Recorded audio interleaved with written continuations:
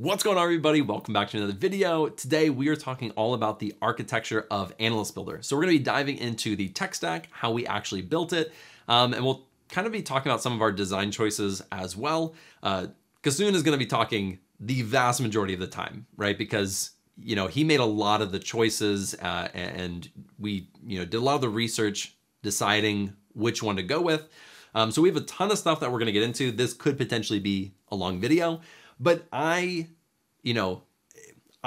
walked through this process with you, but I'm still going to ask a lot of questions because I find it really fascinating. And I'm sure these are questions that you would have as well. So let's go ahead and get started. We're going to start out with just the general tech stack. And then we'll dive into, I think, some more nuanced, difficult things like AWS, security, microservices, and things like that. But let's talk a little bit about our tech stack. So we have Node.js and a little bit about why we chose that versus others. Yeah, it's a funny story that I actually didn't want to do this in Node.js. Mm-hmm. I wanted to do this in a language called Elixir. Actually, we built the first prototype of remote code execution engine in Elixir. Right. But that was a challenge because recruiting people with Elixir was super hard. Mm-hmm. You can't find Elixir engineers. You have to build them. Mm-hmm. And we didn't have much of time like doing that. So we thought, okay, we were really good at Node.js and we selected that. And for that, we used a framework called Nest.js.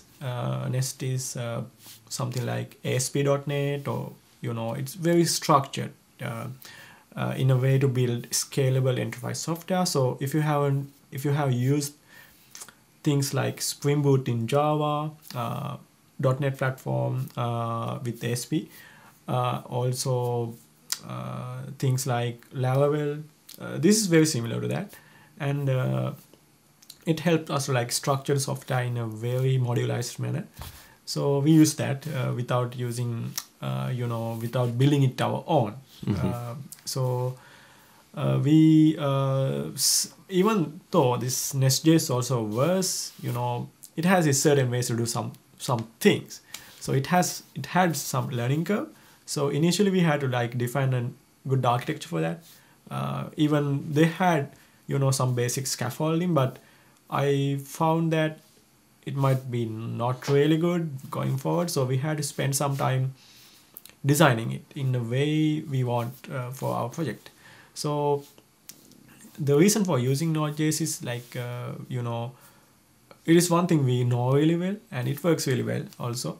And it also has certain advantages since it is using a single threaded event loop to execute the code inside. So it's also helped us like, write software without having synchronization issues. So that was a plus point.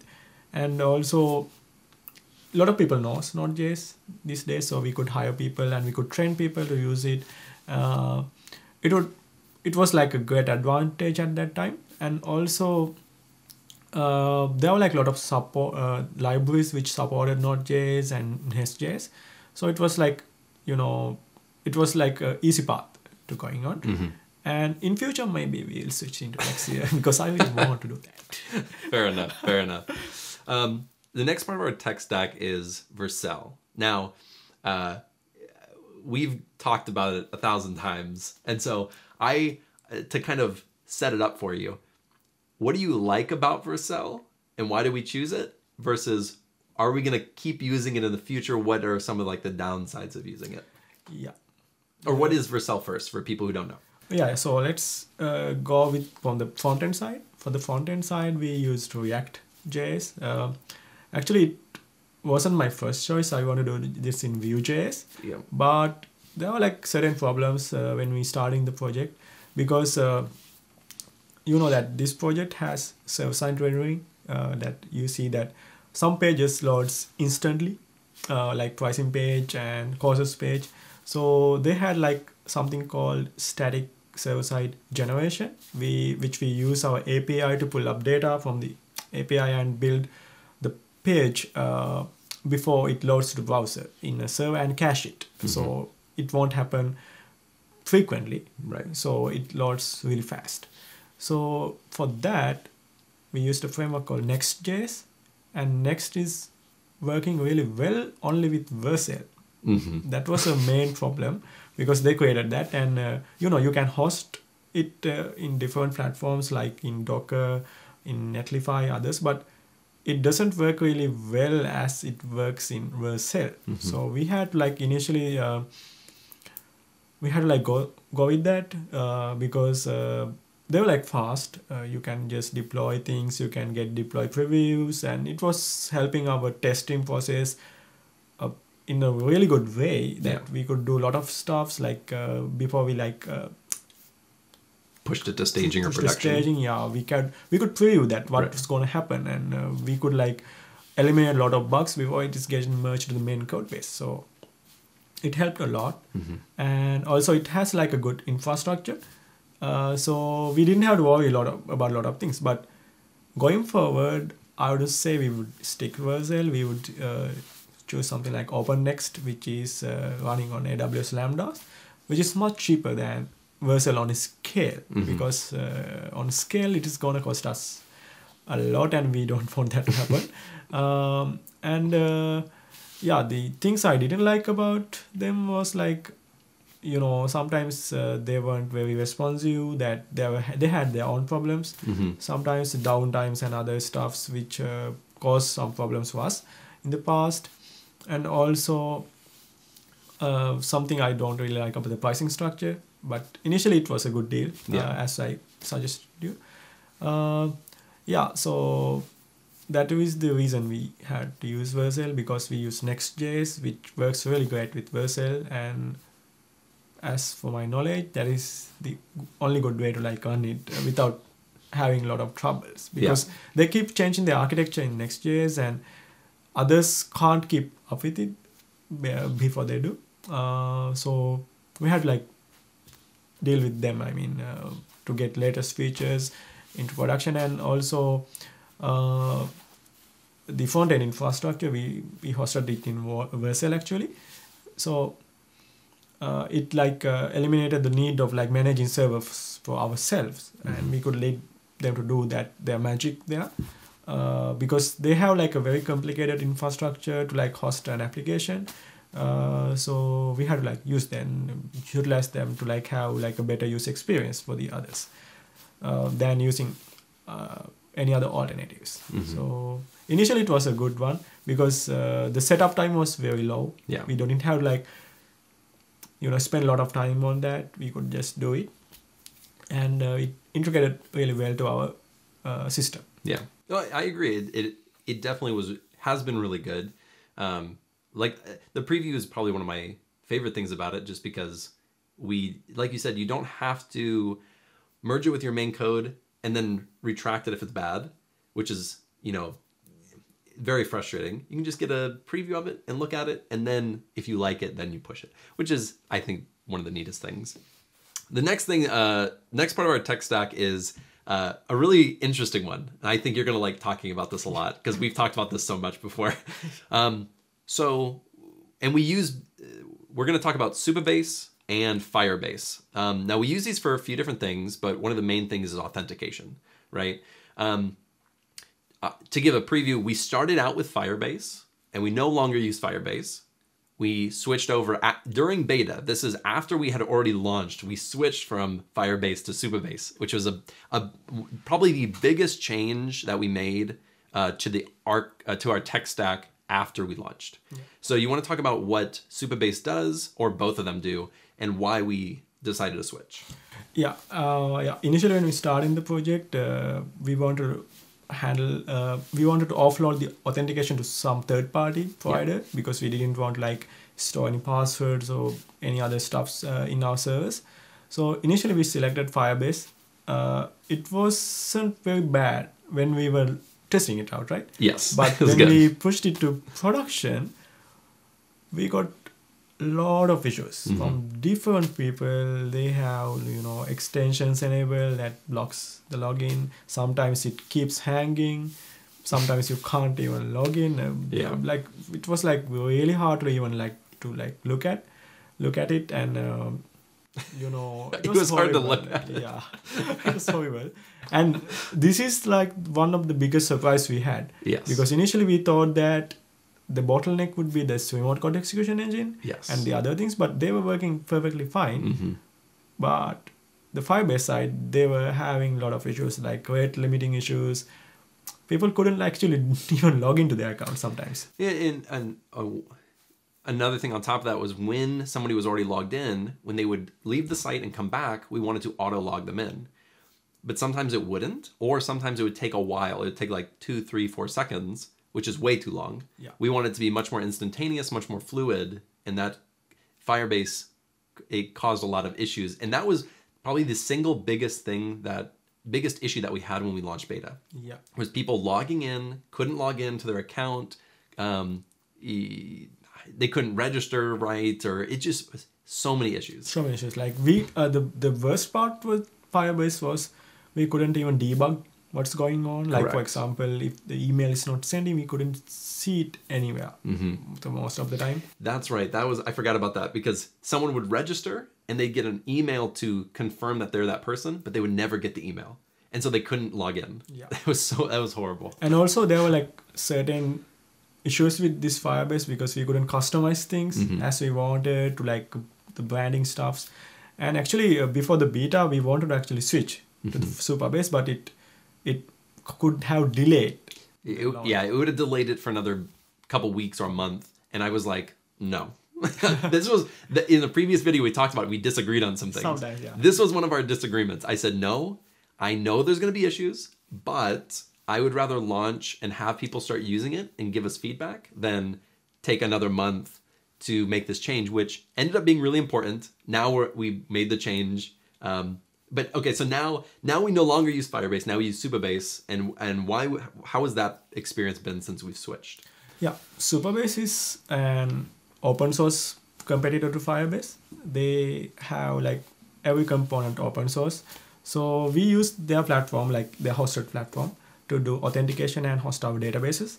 And mainly the biggest advantage I see of Firebase was that they kind of have like, a lot of authentication providers, and they allow us to customize every single step along the way. So we can do whatever we want in the branding of the emails and everything. And also they have like a way for doing the authentication without causing a lot of troubles, because in Firebase it was causing troubles almost every single time when so there many were like a users. lot of users trying to log in. Yeah. So, but with Superbase it was like very smooth. We don't get like much of these issues with login anymore. We have sometimes from time to time, but Very it is few. very less. Like it's almost like nothing. Yeah.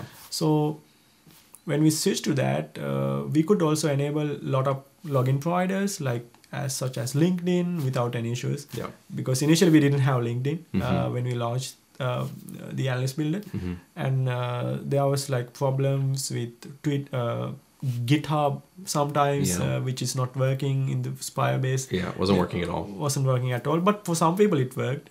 It was really rare. 95% of people could not get GitHub to work.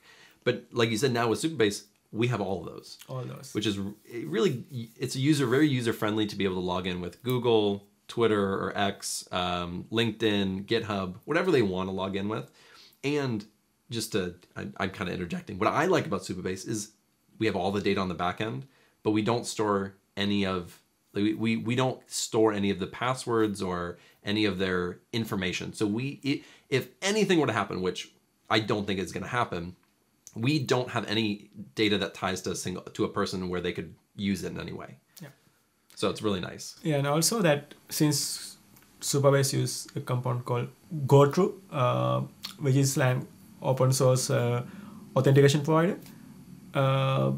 we can even self-host it if we want later. So it is also an advantage, and the data, the way they store it, it is not cryptic. So we can use that. Like if we want to like switch from Superbase to something else, it is very possible with them because they have these options. So, and actually the pricing was also super good. Like for like 50K users, you can have it like around like $25, I guess, for month, and it was like a really good deal, I guess. And it also hosts our databases, so it was like a really good deal for us because they manage everything and we don't have to like worry about anything else. And also it was like very fast compared to Firebase. This authentication was like super fast compared to what we had with Firebase, and people really loved that after we introduced it. And the authentication system was very flexible and very responsive, and people were like loving that from the day one we introduced it. And I think that they are doing like a great job, like introducing new things, and we should really thank them for like creating this amazing platform which is completely open source. So so that's why we use Supabase. We use it for authentication and we use it for databases, and we will use it for like our future projects as well. The future improvements, the new features we're going to introduce, we will use Supabase infrastructure for that. And we used it for the free version for a while, but we liked it enough and we had enough users that we wanted to upgrade. So that all really worked out.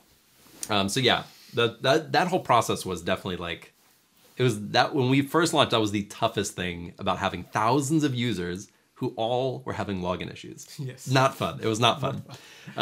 So the next part of our tech stack is GitHub. Now, we used the free version of GitHub for a long time. Now we've well exceeded how much code we're using and pushing, and now we have to pay for it. And so we use GitHub a ton. How are we using it for both just our code base, but also other things as well? So we basically use GitHub because it is it is very popular for like hosting code bases, and also it has a lot of features, not only like hosting your code, but you can do reviews in a nice way, and also they provide CI/CD called GitHub Actions, and they were like super flexible, so you can write very complicated pipeline which can be used to like push your code from the code base to the production server or staging. So we were like utilizing the platform fully, and after some point we wanted like to do more things, like do review requests, approval. So we had to like switch into like the paid version of GitHub, and that's the reason we're using. And this GitHub Actions, they are like very tied to the GitHub platform, so we could do a lot of things with that. When reviewing the code, it helped us to like do certain things, formattings and other stuffs. And also when pushing artifacts, it also helped us in doing it in a very swift manner, which since it is integrated into GitHub very tightly, we could do a lot of fancy stuffs with it. So that's the reason we use it. And from my experiences, GitHub is very responsive most of the time. They sometimes have little downtimes, but it works almost 99% time. So, and it is very simple to use, and a lot of people are familiar with it, so we went with GitHub. And so that's about it, I guess. I think you covered all of it.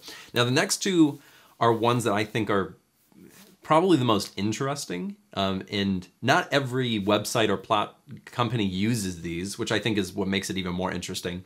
So the next two that we have are Kubernetes and Docker. Can you explain what those are and how they fit in with our platform and what they do? So they're like two different things. Docker is, you can think of it as simply a virtual machine, but it is not a virtual machine. You can think of it as it. Basically, Docker is like, it's like a platform where you can execute, you can run programs without actually running them in your host machine. So it acts like a virtual machine, but inside, what it does is it is running your program in an isolated way. So can go into like more details, like it is using something called C groups in Linux, and using that you can limit the access to the outside world. So the process, like sandboxing, essentially. Like sandboxing. So you can give it certain access levels, like you can give it the limits of how much RAM you can consume or how much CPU time you get, and also the file system access. So you can control everything with the C groups. And actually Docker is actually an engine which is using these technologies in Linux operating system to make it something universal. And now there are like alternatives for Docker. It's called OCI, Open Container Initiative. So but basically we are using Docker because it is very easy to use with day-to-day life in the development process. All right, let's go on to our next piece of our tech stack, which is Docker. Yeah, we use Docker for like almost everything in our platform. So basically Docker is like a way you can package software. So I think like you have seen like that, like you can download an installer and you can run. But when you having a system, it contains much more than a single component. It has like, it may have databases, it may have other, caching providers like Redis, and also queues like RabbitMQ. So we need to like pack these things in a certain way. It might need some libraries, some, some sort of additional software to run the system correctly. So Docker is a way you can package and manage your software. So we use it for like two main things. One is hosting our normal API infrastructure. So it is just a very normal thing. You can see that in like almost everyone doing it that way. So you can just package your software. This, for example, this Node.js API, you can package it as a Docker image and then you can run it. And the other thing is that Docker allows you to do isolation. So this is one key part of, remote code execution, because you need to do sandboxing. So Docker uses something called namespaces and C groups in Linux kernel, which allows us to like, the programs will run in their own world. So they don't have access to other programs or stalling down the system because they've been controlled by these features of the kernel. And Docker is a way you can easily access them. So we use that for doing remote code execution, because one thing we want to do is like we need to disable the file system access and disallowing users to do weird stuff. So we use Docker for that, for mainly doing sandboxing and also packaging our software. So we use it in two main different ways. Yeah, and that's, I think, the one that I see the most is definitely the sandboxing with the code, because when you give people access to code in a website, you're giving them access to backend databases and systems, and you have to be able to control it, and that sandboxing is really important for that. Yes. The next one is Kubernetes. Yeah, so you can pack software in Docker images, but you need a way to run it. So there are like many ways to like run a Docker image in a cloud environment. So you can use Docker Swarm, and the Kubernetes is another alternative. But the Kubernetes is much more complicated than Docker Swarm, and it allows you to do lot of things in a cloud environment, because it allows us like provisioning virtual machines on demand. And we'll talk a bit about this in AWS section, but basically it allows us to like do the deployments, and it removes a lot of manual work from our DevOps pipelines, because it can automate a lot of things. It can do deployments in a very automated manner. It can also easily do like upgrades to system software which is running without having a downtime. So that is one major thing of using Kubernetes, and that's the thing that's the reason we use Kubernetes on this. And there was another one that we could, if we didn't have this Python executors and our runner databases, we wouldn't maybe use Kubernetes because we could host it in somewhere else, which allows automatic scaling. But we had some specific need that we need to have the control of everything we do in this environment. So we had to use Kubernetes for that because it allows us to have like a cost efficient way managing our software by doing a lot of automations and having it streamlined with the process. Yeah. I think that's a perfect, I could not have said it even close to as good as that.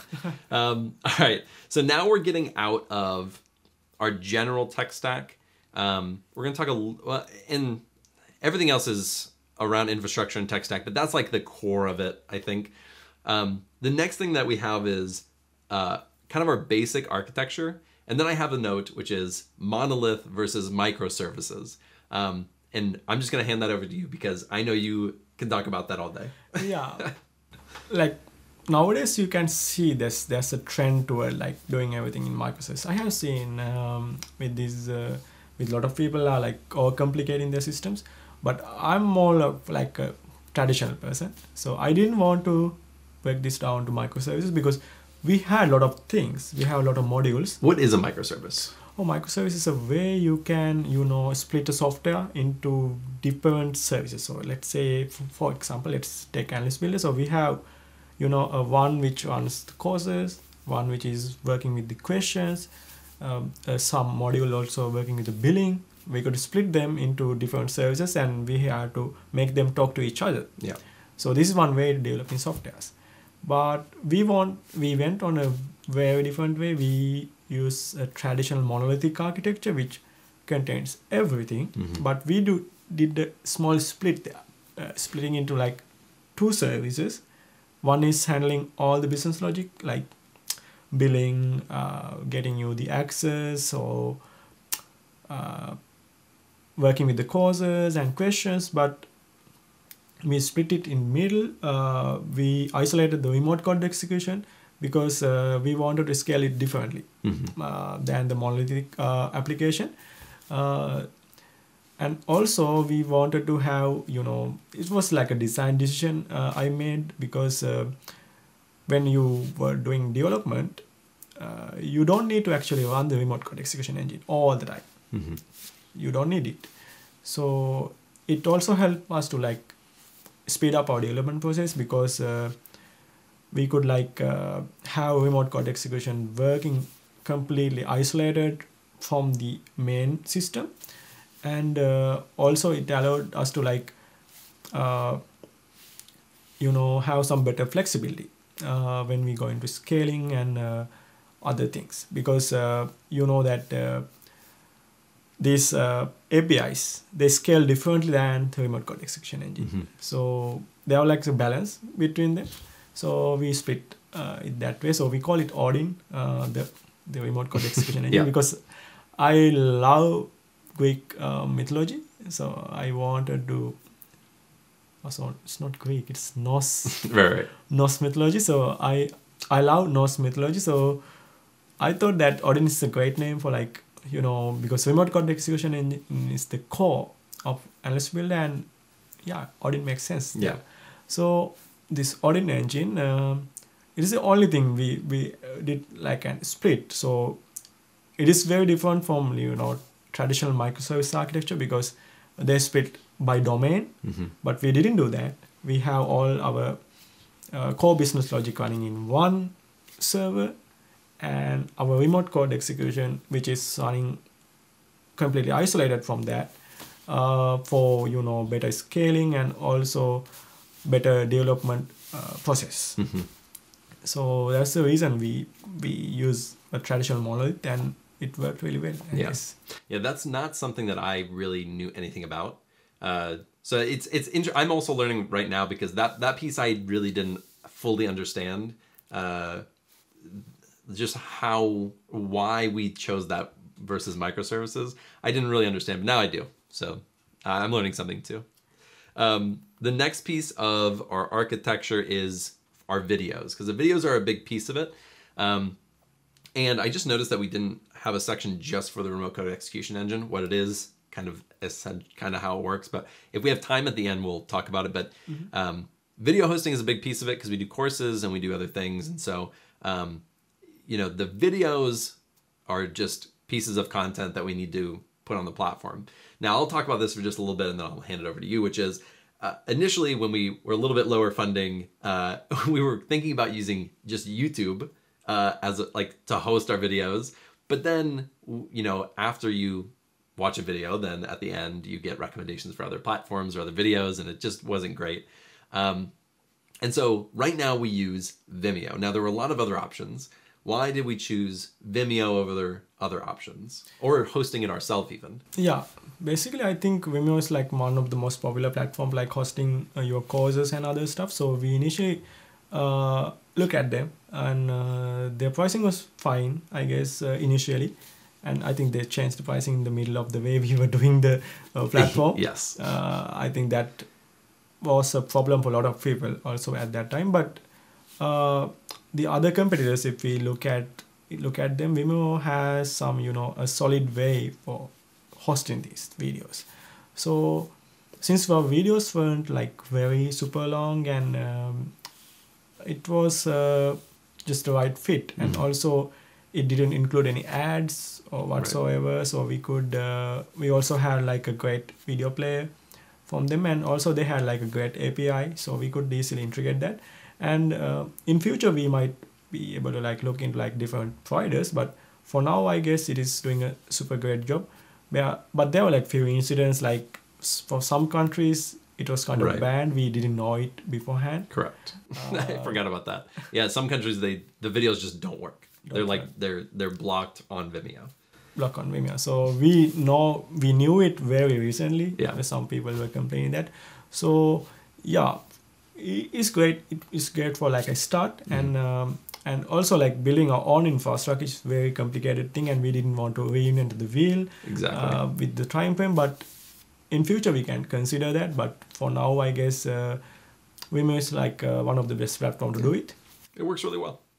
Yeah, there's no reason to build it. Like you said, there's no reason to reinvent the wheel at this point. Yeah. For the price point, it works really well. And I think we're not spending an insane amount. And so It's like $120. So it's not like it's breaking the bank. Yes. Right. To build it ourselves would take a long time. That's a lot of money invested. Yeah. All right. So we have a few other things we want to cover, starting with security. And just for the notes, which is, keeping our code base safe, allowing users to input code, and then a little bit about how we keep information and our database safe. Yeah, so basically one thing that with the remote code execution, like you give a lot of freedom for people to do some certain things. So one way to like limit the freedom is using Docker, but it is not doing everything for you. So you have to do certain things to like prevent users doing random stuffs. So for that, for example, if we take Python, we do some processing internally before you execute the code. So it's not just you just type your code in your normal Python environment. We do some analyzing of the code, and we disallow some things. So we had to do some work there, and also the other things like about the databases, and they are like pretty normal stuffs that you have, like the database is internal to the system, so it cannot be accessed outside. All right, so the next thing we're going to talk about is AWS. Now, we use AWS for quite a few things, so I'm going to kind of break it up into 3 chunks. The first one is just why we chose AWS, kind of what it does for us, versus why we didn't go with something like Google Cloud Platform or Azure. Yeah, so we use AWS for like hosting our infrastructure. The main reason we went with AWS was their Kubernetes engine. The AWS has this EKS Kubernetes engine, which is actually, it has a lot of features we are using right now. One of them was called Carpenter, which help us to like create like a very dynamic cluster. So I think in like a previous video we discussed about, we didn't know how much the load would gonna be. Right. And when I was like checking out the other platforms, I felt that they don't even address this thing, that you can create a cluster with certain type of nodes. By nodes I mean virtual machines, and you can scale that group up. So that's the way how it traditionally done.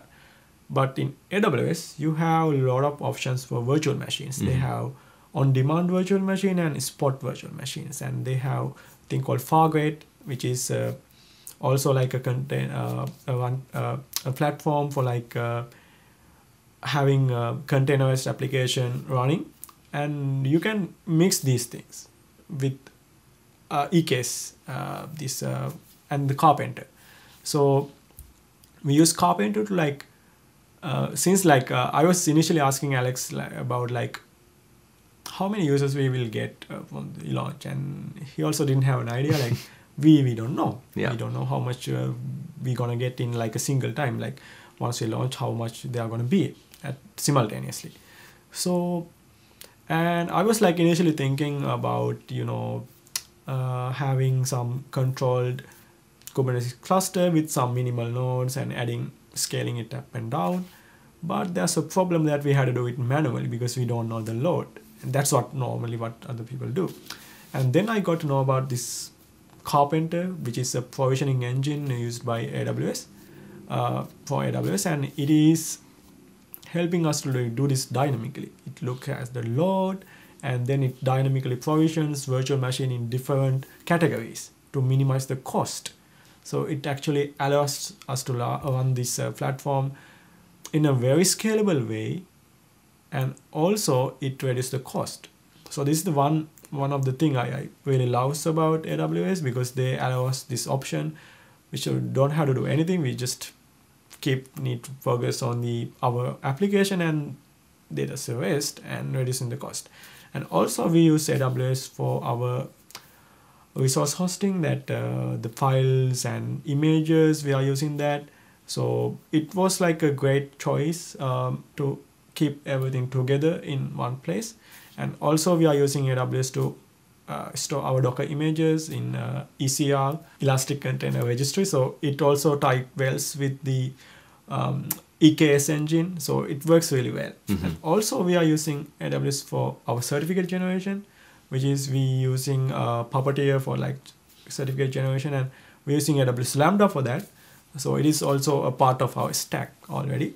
And also inside this EKS Kubernetes cluster, we run the Python executors, and also we run our database systems, which is you use for like do remote code execution on, MS SQL, MySQL, Postgres, they're all running on the Kubernetes engine. And about the Python runners, we are running it on on-demand nodes mainly, so we can like define the way how to deploy these things in a very complicated way, so which reduces the cost at the end and also gives us the maximum performance without sacrificing a lot of time on investing the load and everything else. So that's the whole AWS story, and it works really well, and it they provide like really fast virtual machines, and the services are really great. They have like a great uptime, so we don't have to worry about them at all actually. And it works really well, I guess. We've had I think we've had a really good experience with AWS. I will say though, it was very complex. Like a lot of the stuff we're talking about for the tech stack and just the infrastructure, we're talking about it like this is how we do it, but it took a long time to really piece everything together, figure things out, figure out that here's exactly how to do it. This was not like a short process. It was a lot of trial and error and fixing. So even with AWS, I know we had a lot of issues with getting it to work consistently, and then also it all working together. It was just tough to do for a long time. But now you've really made it work as a good system, and now it's a huge part of Analyst Builder. I don't think there are other, like we were talking about earlier, there is Google Cloud Platform and Azure. What were the reasons why we went with AWS versus the other ones? I think compared to other platforms, as I've seen, AWS has like really great stability, and also with the price point, it's a really good deal for us. Now, one thing that I didn't write down that's super, super important, and we've talked a lot about it, but I don't think we've talked about exactly what it is. We keep saying remote code execution engine, but we haven't really, some people may be watching this and not understand what that is. So what is it and what does it do on our platform? Yeah, so this is the core of the Analyst Builder. Yeah. Basically what it does is like when you submit some code, whether it is Python or SQL, it is going through this remote code execution engine, and it is responsible for like delegating the task to designate a worker. So it can be, if you're like doing it with Python, it would go to a Python worker, which is taking the code and doing the processing and executing it. So these Python workers, they would analyze your code and execute it. And if you're running the SQL code, the remote code execution engine is responsible for analyzing it and executing it. So we do a lot of pre-processing and post-processing when you execute a code. So that is what basically this remote code execution engine works. And I will say though, we built, you and your team built that from scratch, because there are products out there that would allow you to do that and integrate it into the platform, but we chose not to just purchase it. We chose to build it ourselves. Why did we build it ourselves versus pay these other platforms or tools or applications that we could just integrate it into the platform? Yeah, the main reason was that we needed a great control and great flexibility over our infrastructure and how we do certain things, like basically the remote code execution. Mm-hmm. So we had like certain requirements when we want to like analyze an answer to a question, how we want to like interact with data sets we have. So we had like think of that from the first principles and go from there. Yeah, so that's the main reason, and that allows us to like have better features and improvements without relying on a third party. Correct. Because it's a core component. Right. And since we control everything, we know exactly how it works. Mm-hmm. So there's no hidden magic. So we want to do it ourselves because it was a very niche requirement of the platform. And also we didn't want to only have one or two programming languages or options. We wanted to have multiple and add more in the future. And so some of these only had MySQL. And I was like, well, when I started out, I learned Microsoft SQL Server, but also, I then had to learn MySQL later. I don't just want people to be able to practice in one type of SQL. I want it to be multiple, and almost no product out there had all of them. But then if you wanted to add extra ones, sometimes they didn't have the ones that were like, oh, in the future, we know we'll want to add that. So like you said, we now have complete control. We can build and add anything we want. Whereas before, it would have been very limiting to what we could have done on the platform. And so that was one of the bigger reasons as well that I didn't want to put all my faith in another product that could go out. They could go out of business, or they could, not do things the way that we wanted to do it, with checking an answer or reading in a data set or something like that. Yeah. So that's the first thing we built actually. So I think it stayed almost the same up to then. Mm-hmm. So it didn't change much. Yeah. Yeah. And it's one of my favorite parts of the whole platform. I mean, the courses are great, but being able to run the code and practice it while you're taking the course is just awesome. And it looks amazing. It feels amazing. It does it almost instantly. It is like the core, the heart of the platform, really. Yeah. So that is the infrastructure of Analyst Builder. Now, we talked about a lot of different things, but that is the core of the platform in and of itself. It is very complex, as you can kind of tell. We use a lot of different tools, systems, third-party applications, and it's very, very complex. Like I was saying before, this did not happen overnight. We didn't know that these were the right tools for us. Some of them were trial and error. Like they just didn't work when we tried to do another tool. And then we were like, okay, let's look for something else that can do this piece. And then we found something better. And so a lot of these things that we're talking about, and I'll put those in the description so you can kind of look at them. A lot of these things were, we had to make the mistake first and then figure it out, or we were looking for something very specific that not everybody had, and we had to like search for it and find it. And so over that year, it was a lot of learning. It was a lot of learning. But that is a lot of the infrastructure and a lot of the things that we'll be building on for the future of Analyst Builder. And we have a lot of things planned, like a lot of new things that'll be building on this infrastructure. So maybe in a year or 2 years, we'll have to remake this video. Yeah. Because I think we'll have a lot of additional things that aren't currently in the platform that we're going to be adding very soon. So that is our entire video on the infrastructure of Analyst Builder. Hope you enjoyed it. I hope you enjoyed this entire series. It was a 3-part series with Kassoon himself, the genius behind it all. So with that being said, thank you guys so much for watching. Be sure to go and check out Analyst Builder. It is a fantastic platform, and check out all the other videos that I have on my YouTube channel.